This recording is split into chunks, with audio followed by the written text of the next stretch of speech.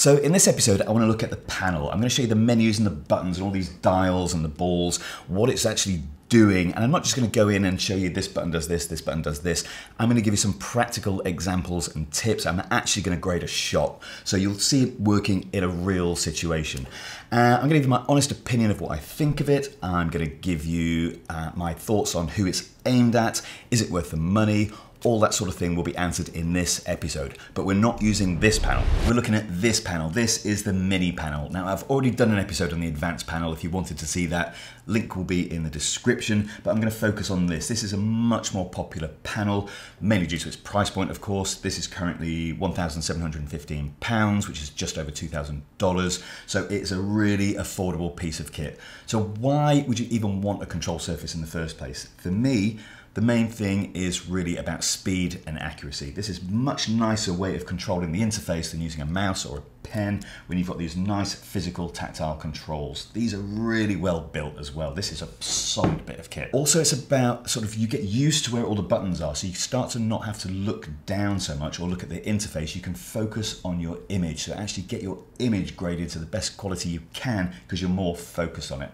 Also, just physical fatigue. When you're color grading all day, it's actually quite a grueling thing to do when you're doing it day in, day out. So having a tactile control surface just allows you to become a little bit less fatigued. So the physical connections on this at the back, there is a USB connection, which is how I've got it connected at the moment, but you can also connect it via Ethernet, and there's also power over Ethernet. So you could actually have the computer that's driving this sat in a completely separate room and use the power over Ethernet to connect to it. So that's a really nice feature. So we also need to set this up in the preferences. So if we go into preferences and go to our system, here's control panel, and you need to just select the DaVinci Resolve mini panel whether you're connected USB or Ethernet. So I'm on USB, and if I go to user as well, I can adjust the sensitivity of some of the trackballs and things like that. But down here, I can adjust the display settings. So the LCD brightness, I've lifted that to 7. That was actually set to 3 by default, which is a little bit low. And the key backlighting was set to, I think it was set to 0. It seemed very low. So I've upped that to 57. It goes up to 99. I found 99 was a little bit hard. When you actually select a button, it lights up even further, and it was just a little bit distracting in the grading suite. So I've just knocked that back to about 57. So this is fairly easy to get on location as well. It weighs a little bit, but you could easily get that on location. And if you were in an environment where it was getting a bit dusty and you want to clean these, it's really easy to do. Let me just show you this quickly. I'm going to take that off. That's just magnetic, so that comes off. Then there's a little holder here that comes off, and then you literally, so I'll get that trackball out like that. Give it a wipe with a microfiber cloth or something like that, and just stick it back together again. It's really straightforward. So keep your control panel nice and clean. These are just magnetic and line up like that, and you're good to go.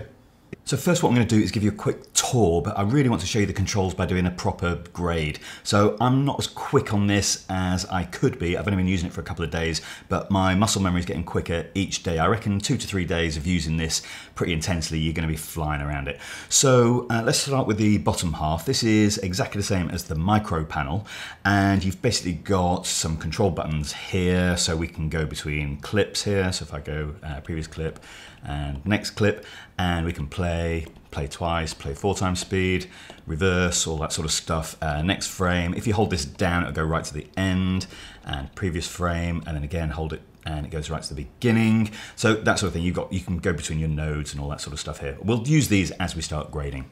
All right, then you've got your 3 main trackballs. So these are obviously linking to the software. So what I'm going to do is highlight in the software what's being controlled, but we've got lift, gamma, and gain when we're in the primary mode. And if we switch into log mode here by this button, we switch to shadows, midtones, and highlights. And the obvious thing missing there is the 4th ball, which is offset. So if I come out of log, you see the button next to it is labeled offset. And what that allows me to do is control my offset using the right-hand trackball. So when you're in offset mode, these 2 trackballs turn into color temperature and tint. So this is really useful. So if I just adjust that, that's my temperature, and that's my tint. We can reset all these up here, so you can reset everything, just the RGB or the actual luminance level itself. And so I'm just going to reset all those.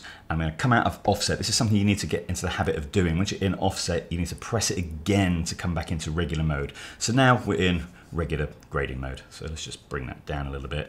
And so just using these balls, they're actually really nice to use, but they're very, very sensitive. So I'm just going to adjust that. The whole feel of this panel is really nice. These rings here, they're really smooth. They just sort of free run a little bit, but the balls, whilst they're really smooth, are a little bit sensitive. So what I'm going to do is going to go to my preferences, and in my user settings in control panel, what I can do is adjust either RGB balance or the master. So the RGB balance is the ball and the master is the ring. So I'm going to go into here and adjust my RGB balance.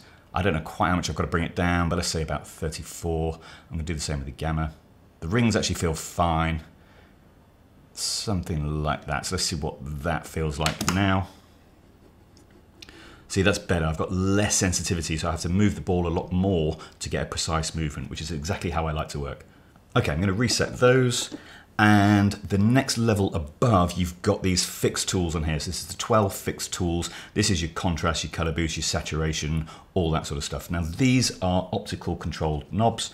And what's nice with these, if I go to something that's going to show up a little bit better, let's go saturation, they just continuously turn. And then if you press it, you get a little detent, and that resets the parameter that you've set. So again, really nice to use. They're really nicely spaced out. I've got quite small hands, so I don't know if it's like if you've got bigger hands, but they feel really good to me. So moving on to the top half, then you've got obviously your LCD displays. In the middle, these are interactive, so depending which mode I'm in, here we've got our palette selection buttons. So at the moment I'm in my primary tools.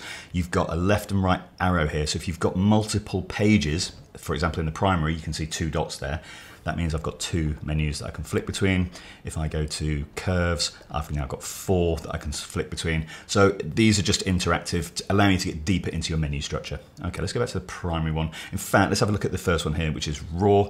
This is not a raw clip. So if I go to my previous shot, this is a raw clip. Now this is active, and you can see it's a Blackmagic Design raw clip. That would say Arri or Sony or whatever it is. If I go to my clip settings, that would be the default. This is with clip settings on, and now I can change color temperature at raw level. Okay, let's go back to the other shot that we're on. The home button here is just going to tell you what version you're on, so you can say about and just check that you're on the latest version, which is version 2. This actually updates automatically with the software as it's relevant. So again, I'm not going to go into each and every single one of these, but these are the main controls that are on the interface. So it's every single parameter you'd need for all the different palettes on there. On this side, we've got these quick select buttons. So this is things like adding serials, parallel nodes, copy and paste, stills, things like that. So we'll look at that as we start the grade. And you've also got these buttons at the top here. So as I'm in a menu, so at the moment I'm in primaries, if I wanted to go to my offset tools, I just press offset up here. So I think the best thing to do is start a grade, and let's just see what actually happens. So I want to reset what I've done there first. So I'm going to hit reset here, and we've just got a regular shot. So I'm going to bypass just to show you nothing's going on. So I'm using the auto color management from Resolve, and I'm basically going to build up some grades, but not in my regular way. That's using a fixed node tree. I want to really just show off the mini panel. So I'm going to build it as we go along. So starting on my first serial, what I'm going to do, or what I usually do on my first one, is work with offset. So to do that, I need to press offset, and then this control wheel here is controlling my offset tools. So I'm just going to bring that down somewhere around about there. Okay, let's add another serial. All I've got to do is press up here. So obviously I've got the choice of parallels and layers and all that sort of thing. And what I want to do now is work with my printer lights. So to do that, they're a primary tool. I'm going to take off my offset. Just I'm trying to get into a habit of literally switching off offset each time I use it. I found it very easy so far. I don't know how used to that I'll get, but I found it very easy to be stuck in offset by mistake. So what I want to do is actually go to this offset tool here, and that's going to give me my red, green, and blue channels to adjust using these knobs here. So I'm just going to bring down my green channel slightly. So by using printer lights, this is bringing the whole channel down. And I'm going to bring my blue down a little bit as well. We're just going to get this shot a little bit warmer than it is right now. Okay, that's good. Let's add another serial. So you know how I work. When I'm thinking of a new idea, I add another serial. And let's just do a little bit more fine tuning of the balance. So I'm going to use the ball on this trackball here. I'm going to use my lift, just push it up. And I'm really liking how these feel now. These feel so nice. Okay, somewhere around about there. All right, so the next thing I want to do is look at contrast. So I'm going to add another serial node. And to do contrast, we can go straight for one of the fixed tools on here. We've got a contrast one, which is here. And this is really showing you the power of using a panel, because I can use 2 things at once. So I've got contrast and pivot, and I can work the 2 together. So we can get just where we want. Now that's one way of doing contrast. I want to show you another way as well. So I'm going to go to here, I'm going to press reset. And what we could do for just contrast is just use our regular lift and gain.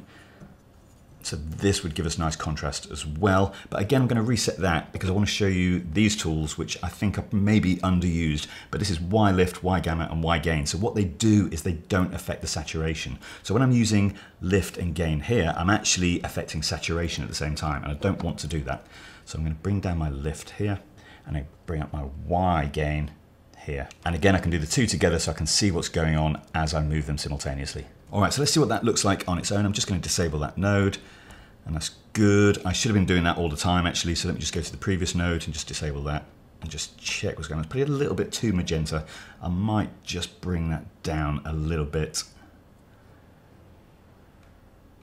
Something like that. Okay, now I want to add another node, but because I'm on node 3, I'm going to press append, and that's going to put a node onto the end of my node tree. And what we want to look at now is our color temperature. So as I mentioned before, we can go to offset and then this becomes temperature and this becomes tint. So let me just show you that. But this is temperature and tint using the primaries. Now I like to do my temperature control using the HDR tools. So I'm just going to reset that.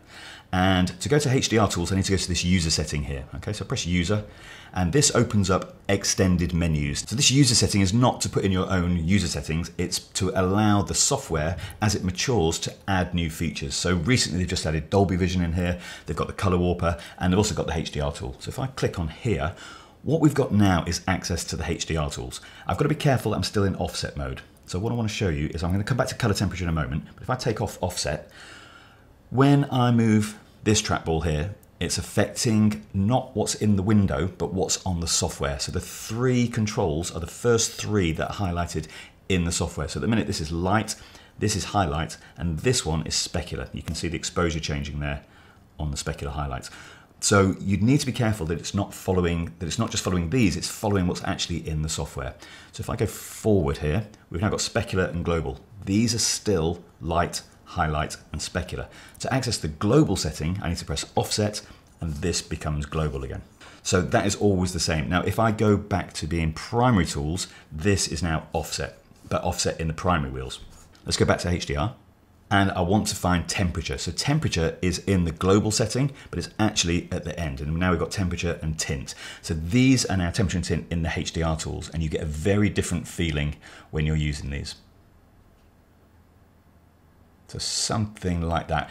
So one thing to be aware of, if you want to use the HDR style temperature and tint, they don't activate on the trackballs, okay? So if I use the trackballs, if I'm in offset mode and go temperature and tint, these are still accessing the temperature and tint controls in the primaries. So let me show you.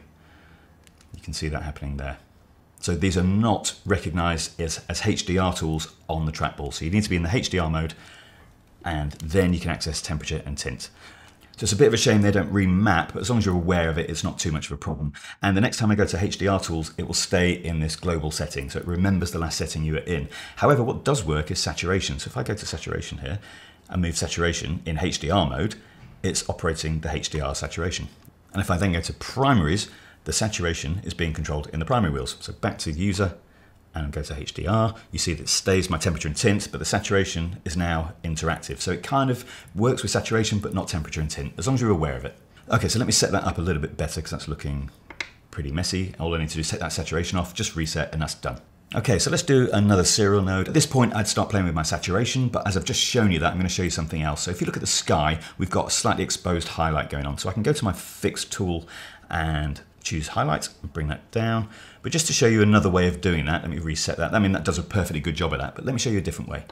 So I'm going to reset that. And if we go into our qualifier, we've now got the chance to use the qualifier. So we've got our HSL, our RGB, we've got our luminance and our 3D qualifier. So you've got all the ones that you're used to in the software. So I'm going to choose a luminance qualifier and I'm going to press my highlight tool on here so I can see what is being qualified.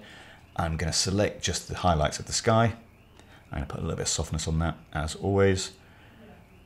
Take off my highlight, and now what I want to do is bring down my gain, or I could work in my high dynamic range tools and just choose that maybe in the specular or the highlights, but I'm going to do it using my primary tool. So I'm going to bring off that offset, and this now, I'll make sure I'm in primary mode, otherwise at the minute I'm controlling specular highlights. So I need to be in primary, and just bring that down, and there you go. So I'm going to enable and disable that.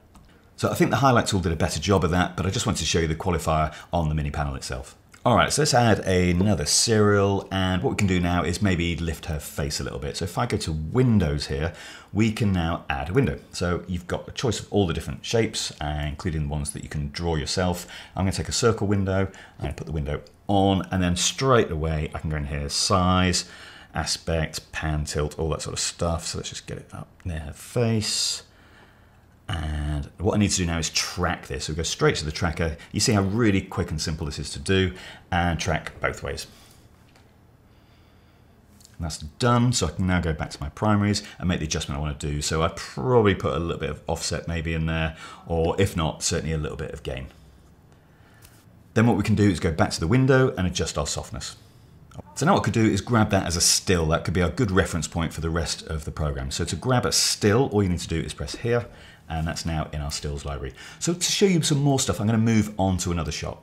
All right, so pressing next clip, I can just move down here, and I'm going to work on this shot. I've already done 2 nodes on here, so if I just bypass instead of disable, I can show you what it was before. This is a raw clip, so a bit of the heavy work has been done by Resolve Color Management already, because it recognizes this is a Blackmagic Design raw file. If I wanted to access anything in there, all I've got to do is press clip settings here, and I can adjust the color temperature and all that sort of stuff.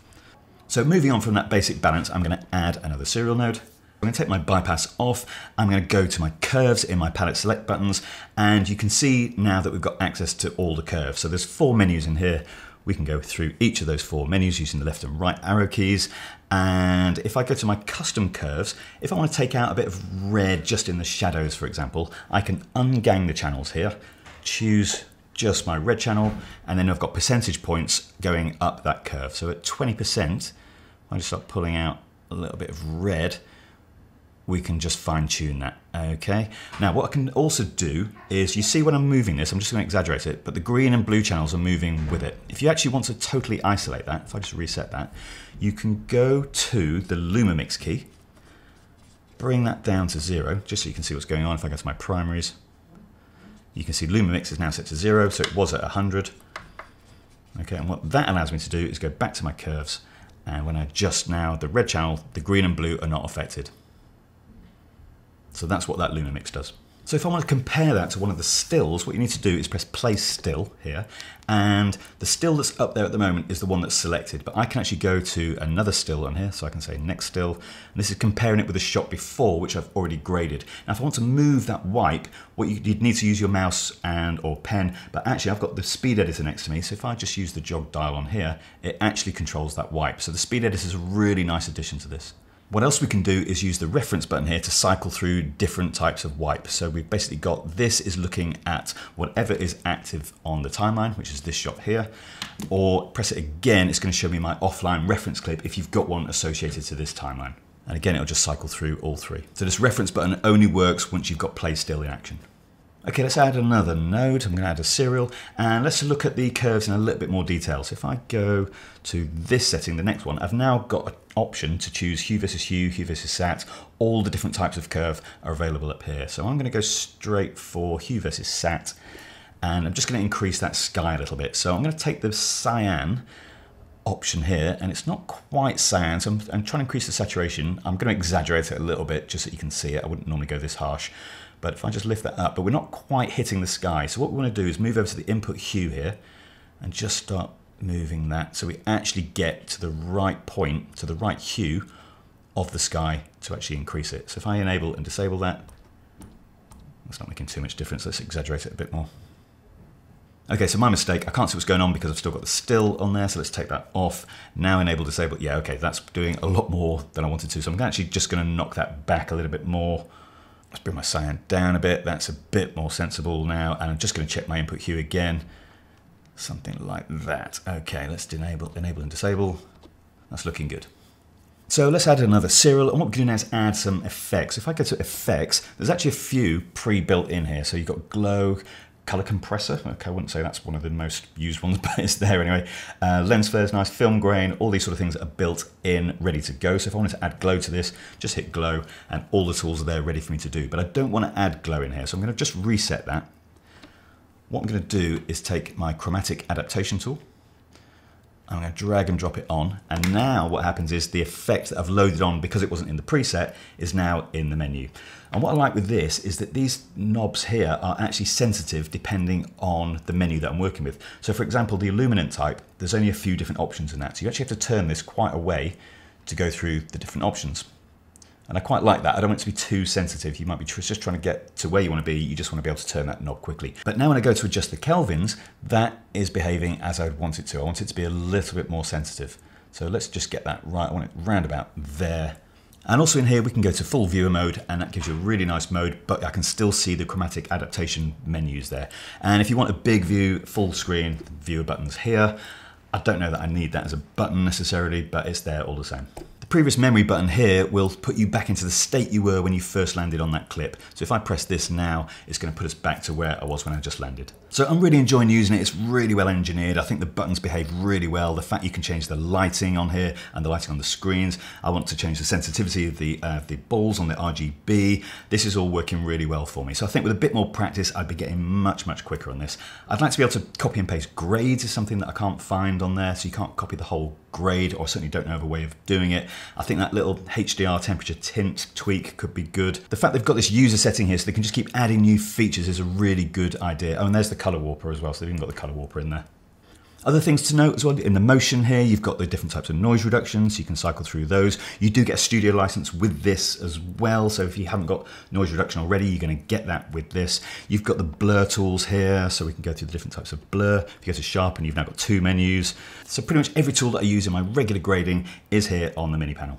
So for me, the mini panel's really aimed at anyone who wants to take their color grading a bit more serious. If you're in the color page more than you used to be, you've started invoicing and you're earning a few quid from being a colorist, this is the time to start thinking about getting a control surface. And there are cheaper ones available. This is not the cheapest one, but I've owned a few of them. The third-party ones, they're not the build quality that this is. And also with this, it's going to keep evolving with the software. So with the firmware updates, we've just seen recently HDR and Dolby Vision added to this. So it's going to just keep evolving. So if I didn't have an advanced panel already, I would be very happy with a mini panel. I'd be adding a stream deck, maybe 2 stream decks to it just to give it a bit more functionality. I've already got a speed editor, so this would be complementing it really well. I hope this has been a good insight into the mini panel for you. Look after yourselves, and I'll see you in the next episode. To show you how easy that is to do. These are just magnetic, so that comes straight off. He says, it comes off pretty easily. And then there's just a little screw thread thing there that you take off, and this trackball now comes out.